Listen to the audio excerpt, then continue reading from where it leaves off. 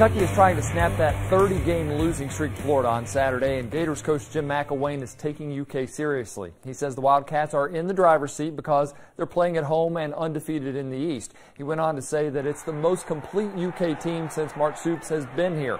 The Cats can't believe it's been so long since they've been able to win against Florida. And I didn't even know about us losing that many times, or, you know, us never beating them that long ago, so it is what it is, but I feel like we got the group to do it, you know, to make the change. All right, these are the 3 games you're voting for right now for our Game of the Week. If you haven't yet, go to LEX 18 High School Sports Zone's Facebook page. Make your vote count. It ends Thursday at 6. The great Hall of Famer Bill Walton is giving a free seminar right now in the Women's Hospital at St. Joseph East. The former UCLA great thinks he hasn't been in Lexington for 45 years when he won the Adolph Rupp Trophy for Player of the Year. Alan Cutler has more.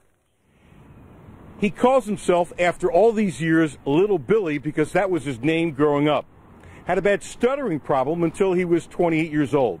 Has had 37 surgeries.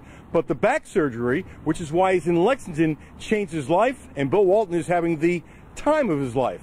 And oh, by the way, he really respects Kentucky basketball. Excellence, one of the legendary programs ever. And the ability of the Kentucky Wildcat program to sustain and to keep it going, because that's the whole key in life. Walton was a 3-time National Player of the Year while also being an academic All-American at UCLA in the early 1970s.